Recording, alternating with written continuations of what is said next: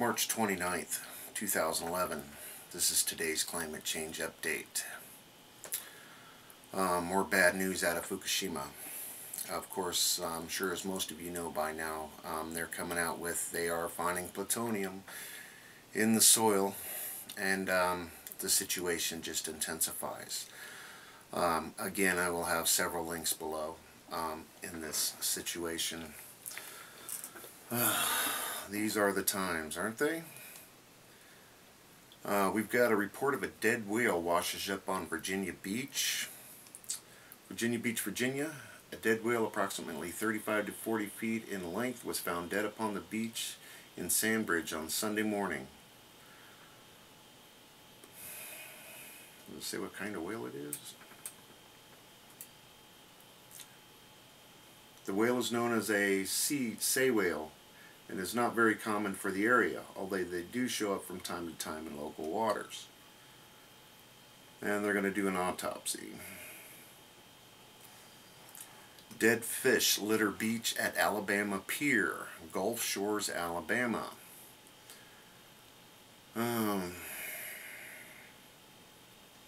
They were everywhere.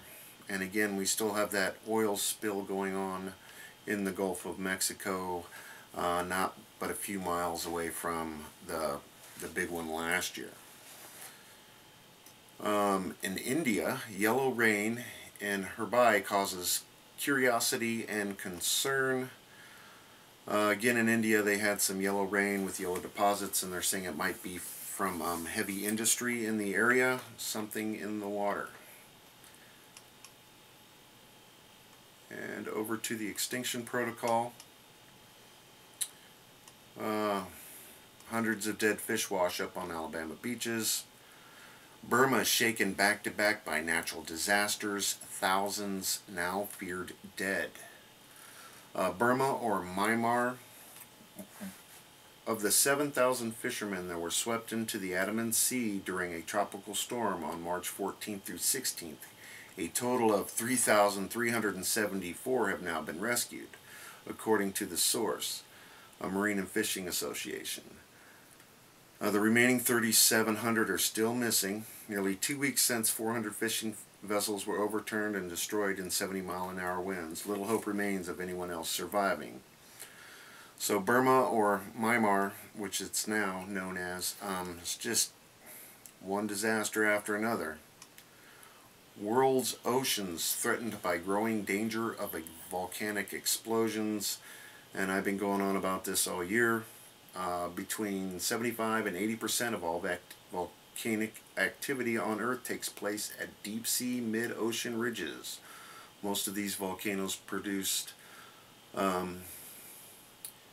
effusive lava flows rather than explosive eruptions, both because the levels of magmatic gas which fuel the explosions are made up of a variety of components, including, most importantly, CO2. Here we go.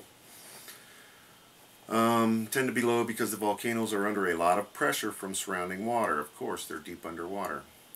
Over about the last 10 years, however, geologists have nevertheless speculated, based on the presence of volcanic ash in certain sites, that explosive eruptions can also occur in deep-sea volcanoes.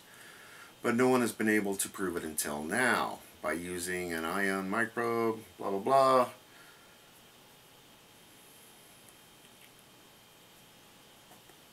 Okay, off the coast of Oregon, they did this test, and the work shows that the release of CO2 from the deeper mantle of the Earth's atmosphere, at least in certain parts of the mid-ocean's ridge, much higher than previously imagined. So, again, how are they going to put a carbon tax on volcanoes? And they've got a fear piece about the Mideast crisis. Not my cup of tea, but definitely something to pay attention to. Solar activity shifting into overdrive. Is something accelerating the solar cycle?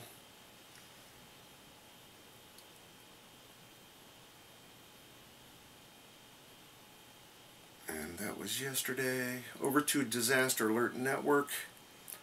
They've got a report death toll rise from Japan earthquake. Tsunami rises to 10,091. There are still tens of thousands of people missing. Flash flood in Ireland. Apparently water main broke and they had to abandon about 30 houses.